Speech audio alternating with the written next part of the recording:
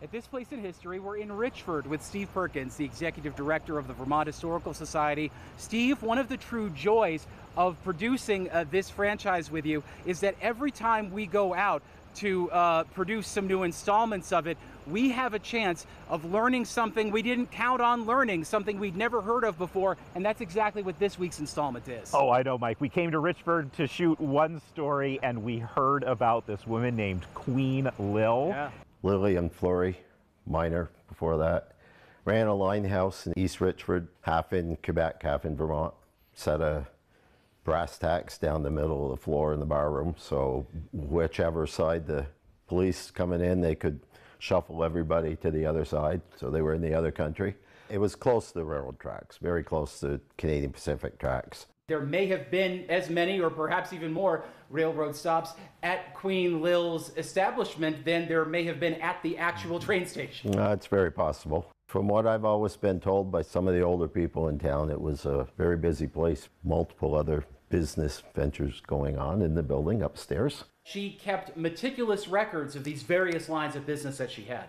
I have to believe that's why she got away with what she got away with for so long. Now, she was born in Richford. Yes. But she left. With her first husband running a medicine show. Yeah. Then ran a brothel in Boston. I don't know if it was a problem with law enforcement in Boston that drove her back north.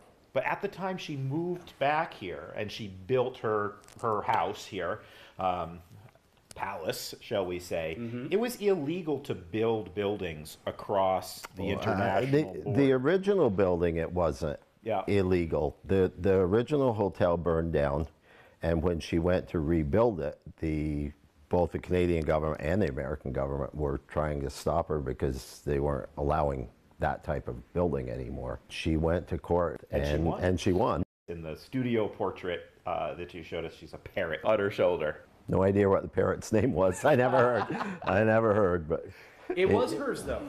My dad used to hang out at a local garage. Homer Green was the gentleman's name that owned the garage. She came in to buy a car, got the paperwork all done, and Homer asked her, said, "Now, how do you plan on financing this?"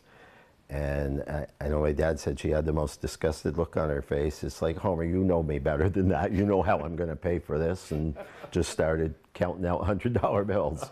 And so if you want to come to Richford and learn more about Queen Lil and all the other great stories they have here, how can you do that? During the summer, the museum's open on Saturdays. If you were to contact us, we could let you in. Is there a website? It's just Richford, Vermont Historical Society. It's not a website, it's a Facebook page. Okay. And if anybody posts questions, somebody tries to answer them. Queen Lil paints the town of Richford red in the early 1900s at this place in history.